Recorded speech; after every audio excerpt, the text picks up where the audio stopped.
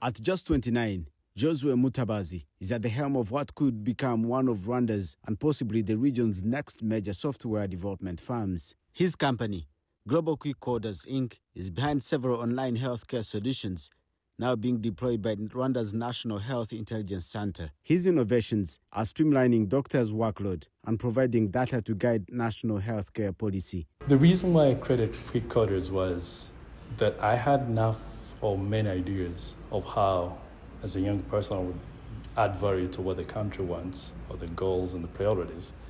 But then one of the easier ways was creating a firm or software company to channel those ideas and have them implemented for a real impact. And that's how Global Quick Coders came about. This young software engineer once dropped out of a postgraduate program to pursue programming. He only graduated this August from a local university. Over the years, he gained extensive online training from Rwanda and abroad. His startup has developed an AI clinical decision support tool for doctors and nurses in Rwanda. His company is now developing similar tools for Rwanda's education sector. Some of the solutions we have today, or the projects that we're working on, include HMIS, Health Management Information System, which we are redefining or improving to digitalize the equivalence certification for the following studied students.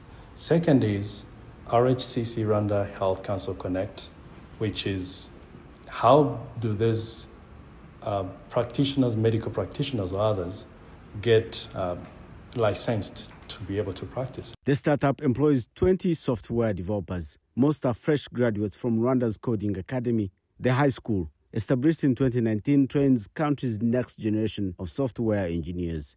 These young men and women aim to capitalize on the resources deployed by the Rwanda government to build solutions for complex community challenges.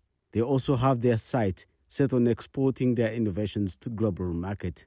It is a very big privilege for us, high school graduates from Rwanda Coding Academy, to immediately jump into the market and start working on impactful projects that will help a lot of people in the long run. Young coders in Rwanda are driving innovation in our health systems and other critical sectors by bringing fresh ideas and modern skills to complex national projects.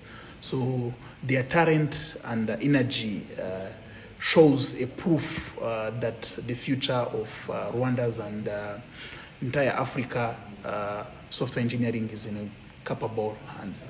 Mutabazi is set to open shop for his startup in North America and Europe.